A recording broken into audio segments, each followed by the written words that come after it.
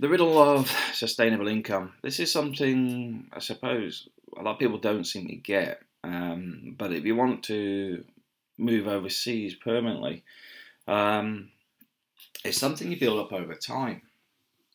I mean, this month alone, I've managed to increase my, should we call it, offshore income by $100 a month permanently. Just on something I've done in the last 3 weeks. I also have other money that are websites I've developed which are making, some are making $10 a month, some are making $10 a day, but basically it's another thousand pounds a month. Now, the other side of this being is even on Amazon. You know, somebody brought up the Amazon links because I don't really promote Amazon at all. But you know what? I've got £25 in there this month, which isn't a big amount, but where have you seen my links? I hardly post them. My point being is, do you think I'd make more money if I made more of an effort? Of course I would. And this is the thing, it's not about trying to get this big pot of gold somewhere. What you want is money coming in from different locations.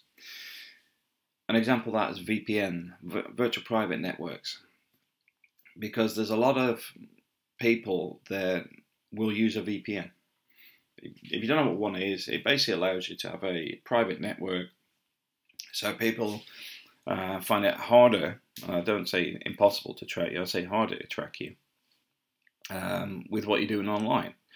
Now, I know you're going to get them. I'll get the village idiot saying, oh, it must be doing something dubious. Well, the answer is no.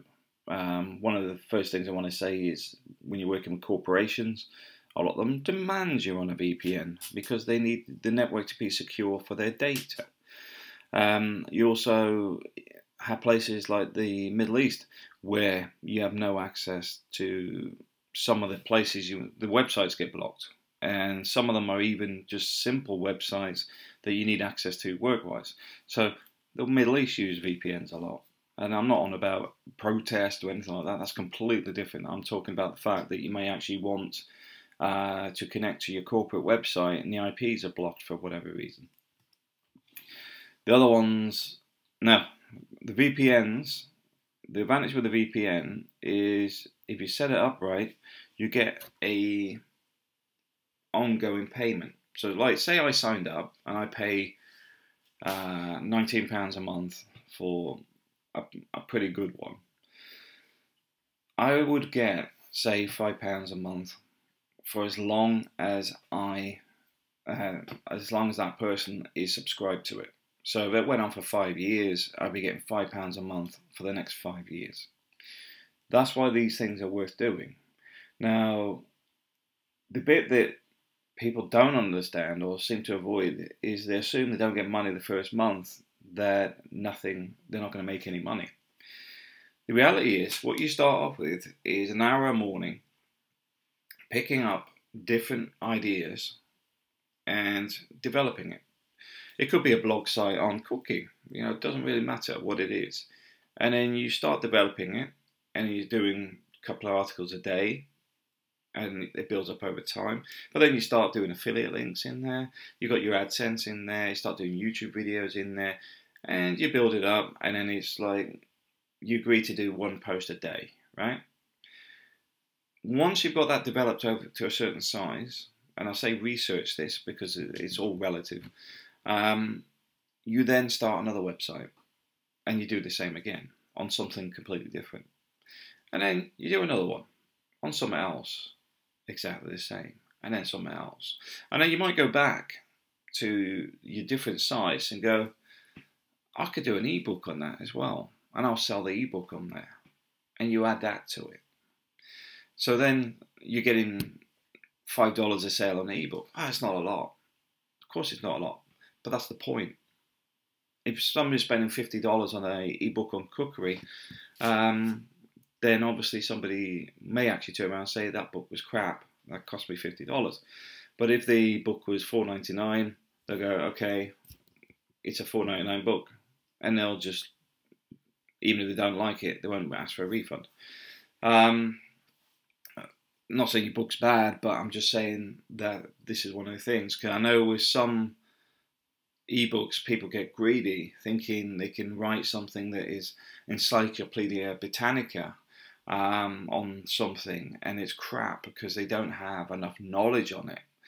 You're better off having a lot of smaller books that are going to a broader audience. So that's another thing.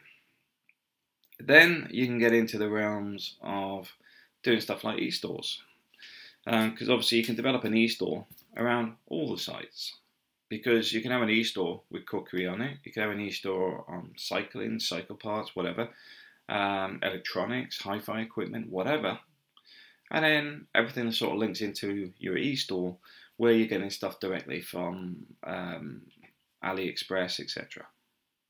And you become a drop ship on top of that. So what's my point?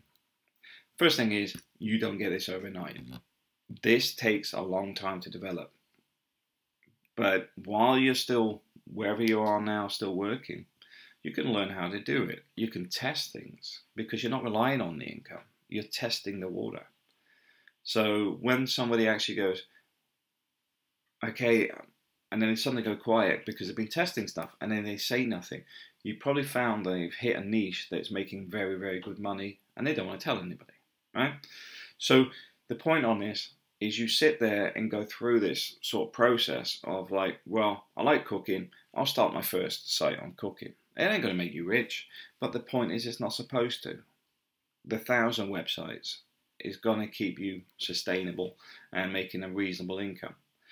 I still make money off containerliving.net, a website that needs completely overhauled, and I wrote in, last time I updated it was probably, I don't even know, 5 years ago. Now that makes me probably $10 a month. And that's been $10 a month for the last 5 years without actually doing anything, right? So the point being is, this is why it becomes sustainable. Because you sit there, I only make $10 a month. You're forgetting that's $10 every month. But also, if you boost it, manipulate it, start putting a YouTube channel on it, it won't be 10. It'll be 100, or it could be 500, whatever. And this is the things I'm trying to sort of get people to grasp, that there's free money out there. And the reason I say it's free is, okay, you commit time, but a lot of the setups on this are completely free. YouTube's free.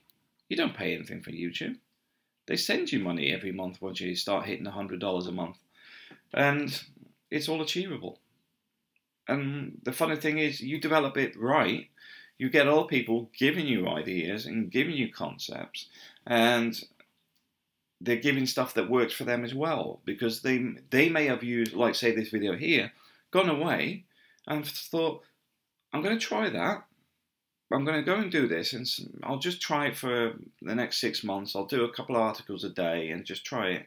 And then in 6 months' time, they found out that it's making them $60 a month. And they're like, well, you know, it's not cost me much, just a bit of time in the mornings. And then suddenly they hit something that worked really well, and they've suddenly gone to $3,000 a month. It's possible.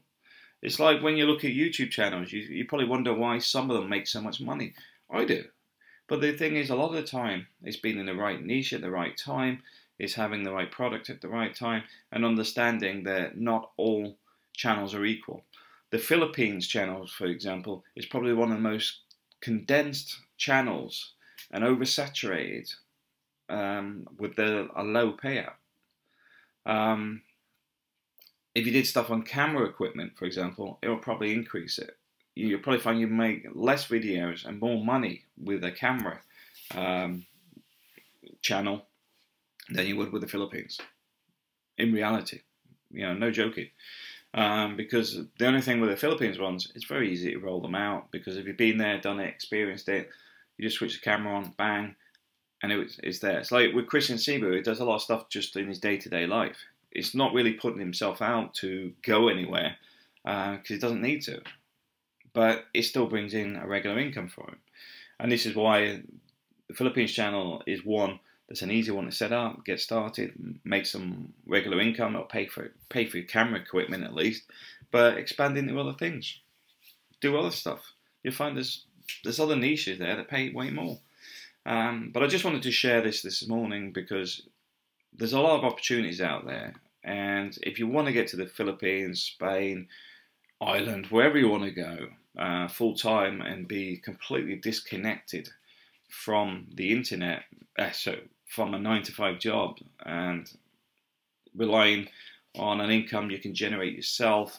And I will say the other thing is with this, because you're monitoring it better, because one of the things you do find is if you're on a, what do you call it, the old pay every week, where you're getting your money coming in, you overspend. You think, I'm going to buy a conservatory, I'm going to buy some new windows, I'm going to buy a new car, because you're thinking in installments. When you're actually earning it the other way, where you're waiting for it to come in, you find you manage your money better as well. So it's like me, I don't think of, I've got pay this week. I actually think I've got 6 months money in the bank, and I want to extend that to a year. That's how I operate. I mean, we're moving to a bigger house right now. At the same time, I'm still financially better off every single month. And that's the thing. This is what you want to be striving for. Because at the moment, I know a lot of you guys will have debt, you'll have credit cards, you'll have mortgages, etc. Guess what? Just getting a small venture, even if it's a YouTube video set up, you may find it pays your credit card debt off over a period of time. So when you get your AdSense every month, once you get over $100, you could actually say that $100 goes to my credit card along with the normal payments, and you'll wipe out your debt. And when you wipe out your debt and debt free, you start to see the difference it makes in your life. Because let's face it, most people have no idea how much they're giving away every month. And I literally say you are giving away. You're paying other people interest. But when you reverse this, they're paying you. I mean, I take spare money and I put it into peer-to-peer lending. I put money into what they call it. It's like peer-to-peer lending, but it's property investments. The point being is, I'm getting money off other people instead of giving money away. And there's nothing to stop you getting in the same position. It's very easy to do. It just means you have to make that decision to make it happen. And I know I get people go, well, I don't have the ability to do it. I don't have it. You know what? Columbo is a prime example. Columbo was not a smart detective when he was at the detective school or whatever. But he actually said that the thing is, because he knew he wasn't as good as others, he worked harder at it. Now, I just put that as an example, but that's the thing. Anybody can achieve anything. It just depends how much time you commit to it. It's like that Million Monkeys with a Million Typewriters story. If you don't know what that is, research it. But the whole point is you'll eventually get there. And that's the way I look at anything. I mean, if you want it to happen, it'll happen. Thanks for watching.